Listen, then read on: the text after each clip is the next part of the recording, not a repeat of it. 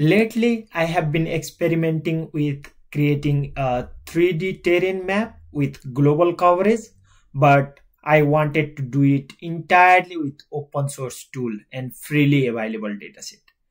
During my search, I came across the MapLibre terrain 3D terrain tutorial. It was really well made, but there was one big catch.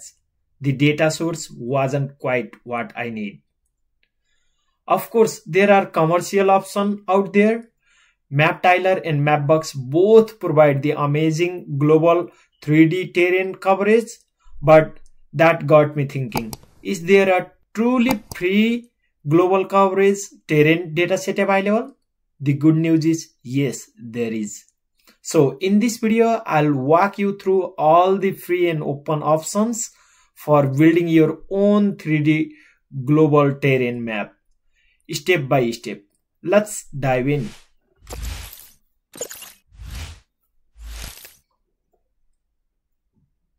Alright, so before starting the tutorial, I want to show you what are the actual benefit of 3D terrain map. So basically it can be used in multiple purpose. For example, first one is like, for example, hiking and outdoor exploration.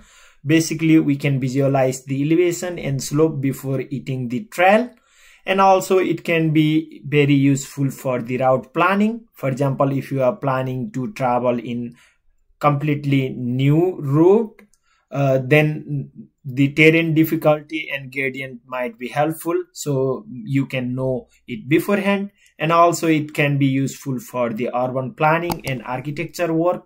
And basically if you want to understand the topography for the construction and design project, so it might be helpful.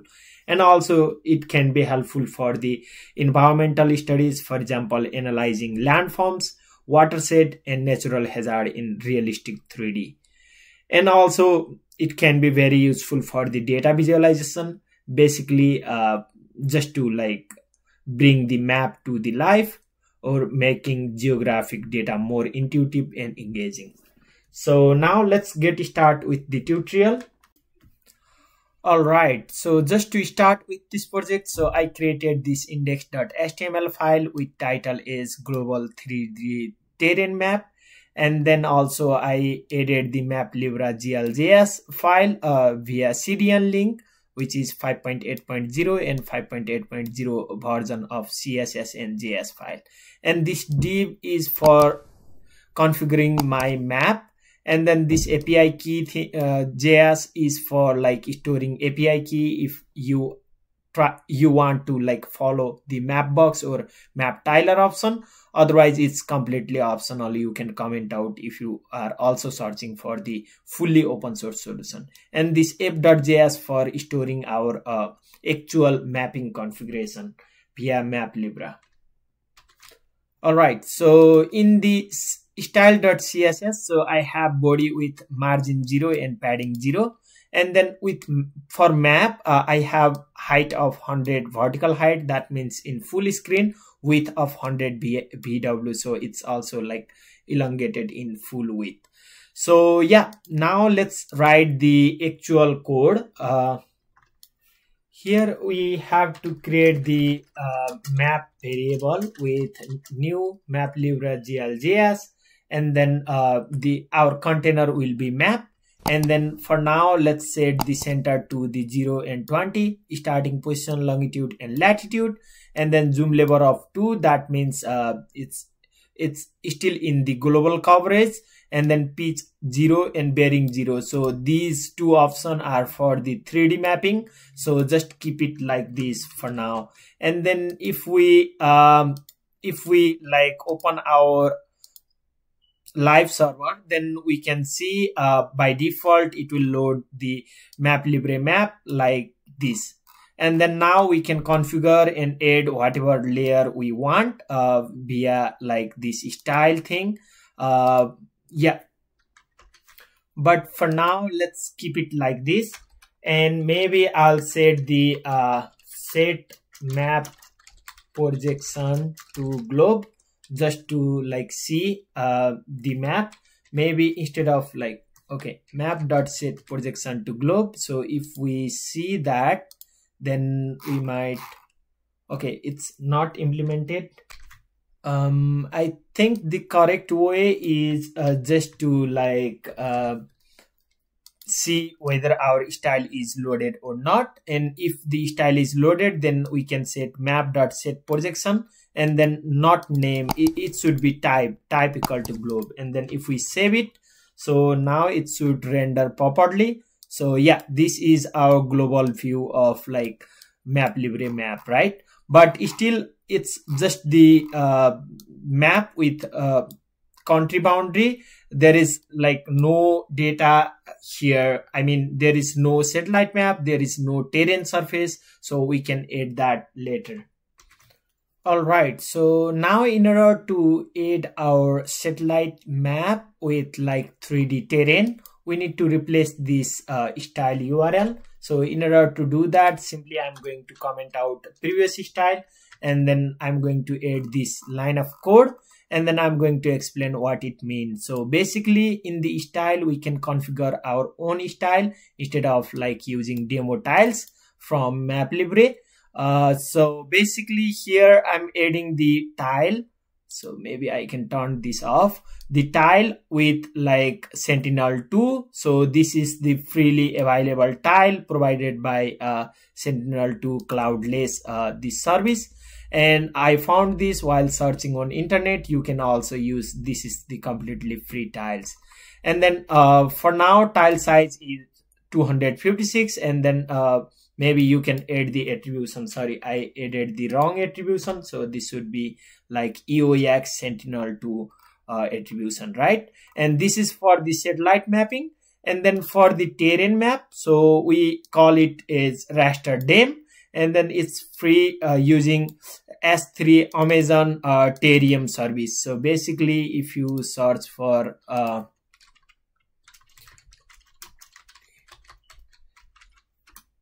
you can search for Amazon Terrain 3D tiles, terrain, sorry, and then you will land in this marketplace service with Amazon sustainability data provider.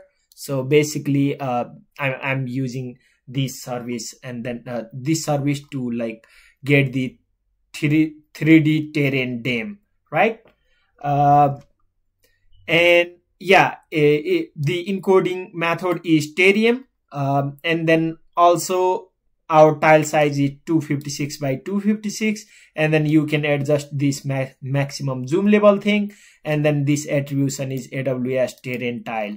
And then in the layer properties, so we have one layer which is satellite map, right, with this tiling feature, and then it's the type of raster type, and then source is satellite map. And for the terrain, actually we have terrain source, and then for now I'm adding exaggeration of 1.1. You can fix it whatever you want, and then if you want the default one, it might be 1.0. And this is the terrain source I'm using, right? If you like save this, then your completely open source freely available 3D terrain map look like this.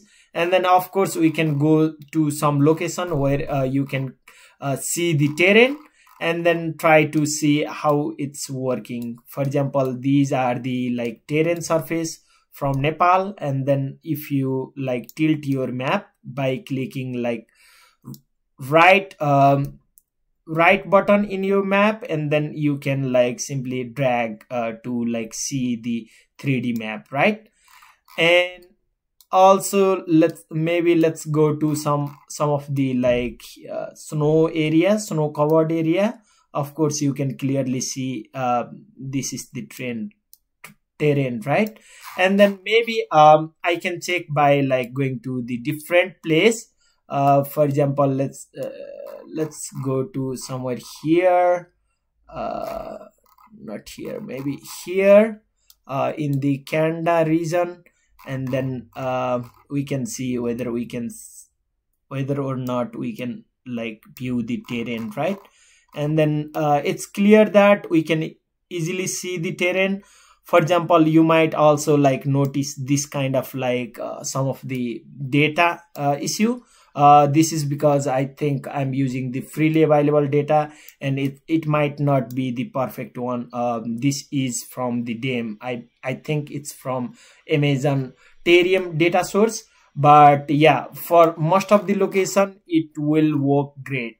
And I realized that I might also need to add the like zoom in zoom out button and those some of the control button. So that's what I'm going to add in next. All right, so these are some of the control button. For example, this is for navigation control, and then this is scale control and full screen control, and then in order to like toggle on and off the terrain surface, we have this control. And then if I save it, now I can see those button over here. Of course, this is for full view, and then this is for like, for example, if I modify my map to, I mean, change the direction of my map, then I can easily switch back to north up. And then this is for the terrain toggle on and off button. All right, so that's all about like open source implementation. But if you are still interested to like solve the problem, I mean solve the problem with the actual DEM dataset that I showed earlier. So if you want to solve those issues, you need better dataset, right? The better dataset, as I said before, those come from the commercial services. Please note that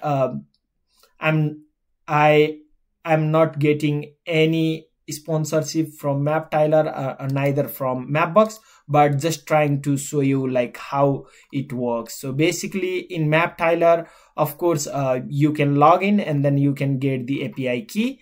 For me, I have the API key, and then I added that inside API-key.js file.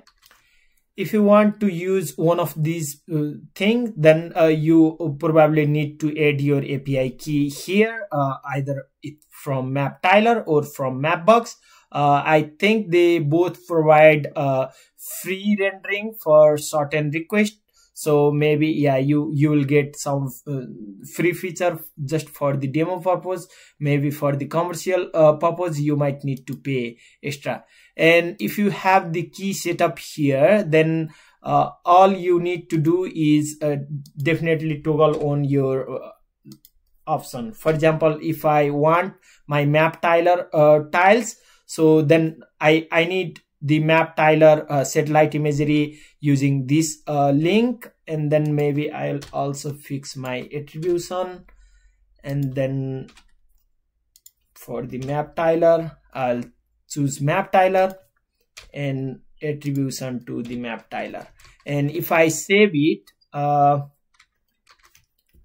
you'll see the MapTiler map in here. So basically this satellite map is from MapTiler, and then this terrain surface is also from MapTiler. So it looks a little bit more cleaner, and I think it's a little bit high resolution as well, because Sentinel-2 was the 10-meter resolution, and I think the satellite imagery used here is more than more high resolution than that Sentinel-2.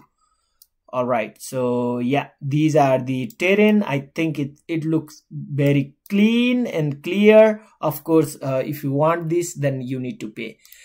And the thing is, like, also we can try the Mapbox terrain. For example, this is the Mapbox one, and then maybe I'll switch this raster tile from Mapbox. Somehow I have the dataset from terrain source, but maybe I can mix that Mapbox option with the ArcGIS one. So please note that this ArcGIS world map, imagery world map is also free. And then when I check the copyright policy, it's free for the demo purpose or free for the ArcGIS online users, not for others. So but there is no restriction. You don't need API key or anything just to like visualize this map.